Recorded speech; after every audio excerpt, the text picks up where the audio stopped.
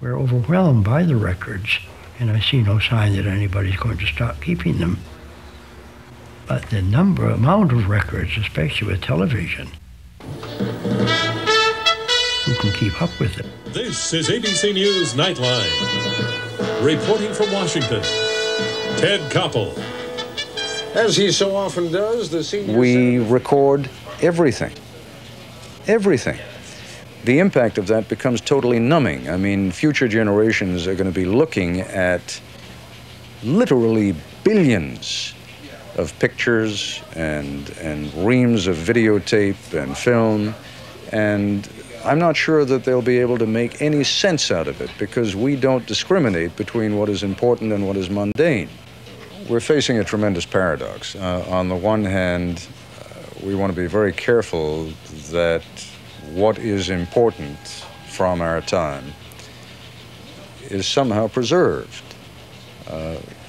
If we don't preserve it, then in effect we are doing the greatest disservice that we can to generations yet to come, because they're not going to be able to learn from our mistakes, or for that matter, learn from the great breakthroughs that have been made in our time. But on the other hand, we are creating so much information on videotape, on film, on discs, cassettes, paper, that it becomes a matter of being able to perceive what is important and what is not.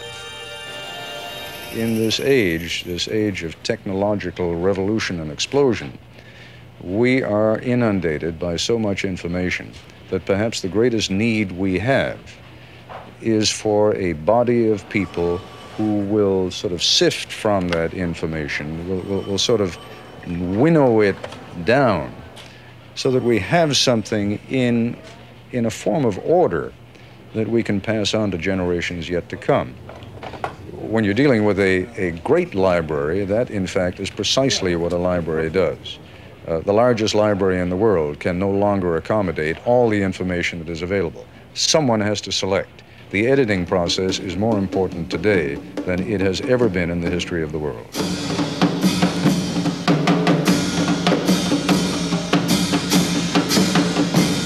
I fear that we in the mass media are creating such a market for mediocrity that we've diminished the incentive for excellence. I think we're losing our ability to manage ideas, to contemplate, to think. We're becoming a nation of electronic voyeurs whose capacity for informed dialogue is a fading memory.